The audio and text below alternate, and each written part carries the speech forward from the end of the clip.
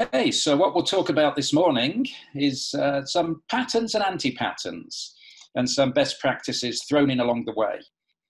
Basic focus for OIC was we built it to be in the sweet spot for cloud-to-cloud integration. And so typically SaaS to SaaS applications, perhaps Salesforce to ServiceNow, for example. So for this, there is no additional infrastructure required beyond what OIC provides.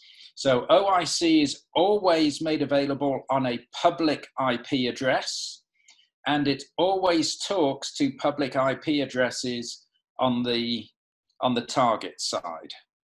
So with that in mind, let's go and look at some patterns that extend this. So the first one is on-prem integration. In order to access on-prem systems, or those could be systems in another cloud, such as AWS, or they could be virtual compute networks in OCI, they could be in Azure, they could be in Google Cloud or Ali Cloud. In whatever the case, if they're on a private network, they will have private non-routable IP addresses. In order to access those systems, we use the connectivity agent, and we'll talk more about the connectivity agent later. But the connectivity agent allows us to install a small 140 meg download piece of software. It connects back to Oracle Integration Cloud using HTTPS, so standard punch through a corporate firewall. If you can browse the internet from your corporate network, then the connectivity agent will work. Connectivity agent asks Integration Cloud, have you got work for me? If it does, then it will pick up the request and then send it either directly to the target application, or you might want to take advantage of existing on-premise integrations, either in SOA Suite or in another tool such as MuleSoft, and call those directly instead. Now, if you're using SOA Suite, we have some optimizations that enable you to browse all the available SOA Suite integrations from the cloud. And similarly, from within JDeveloper, we can browse all the OIC integrations. So the key thing about this is that we can access private network endpoints, but we have to do it through the connectivity agent. Now, if the application on the private network needs to call back into Oracle integration, there are two different possible routes that it can go. If the application is making REST or SOAP calls, or it's eBusiness Suite or Siebel, then in that case, the calls will go directly from the application through the firewall into OIC, and the agent is only involved for EBS and Siebel in actually setting up the callbacks. So when you activate an integration that uses an EBS trigger, then at activation time, the connectivity agent says, oh, I see that an EBS trigger is being activated. It connects to EBS, and then it configures EBS to have a trigger that will fire, and it sets the target for that trigger to be OIC directly. So once that is done, during operation, the calls go directly from app to OIC. So if you have a network where you allow list applications to access the internet, then in that case, your EBS instance or Siebel instance or other applications that are using REST and SOAP would need to be allow listed. Usually that's not the case. Usually as long as they use the right proxy, they can go through the firewall. But that's some companies have an additional allow listing. However, if you're trying to have a trigger based on Oracle AQ, or reading a file, or querying a database and when records appear in the database, or messages on a queue, or SAP, those callbacks, those triggers, all go through the connectivity agent, because all of those paths are not using standard HTTPS protocols. So they're using SQLnet or they're using something else. So just to be aware, bottom line, applications using HTTPS go straight to OIC, even if they're in a private network. Other protocols have to go through connectivity agent. Now, in this brave new cloud world, we all thought that files were such an old technology, nobody would want them. But the reality is, of course, that files are still a huge part of integration. And so here we show a couple of different file patterns. One pattern is that we can use MFT within SOA Cloud Service, either provisioned as SOA CS or provisioned using Marketplace. We can use that MFT server so that a source app can push a file into the MFT server, and then we can pick it up. It can push it into Oracle Integration Cloud using MFT. A new capability that we released about 6-8 weeks ago is an embedded file server in OIC.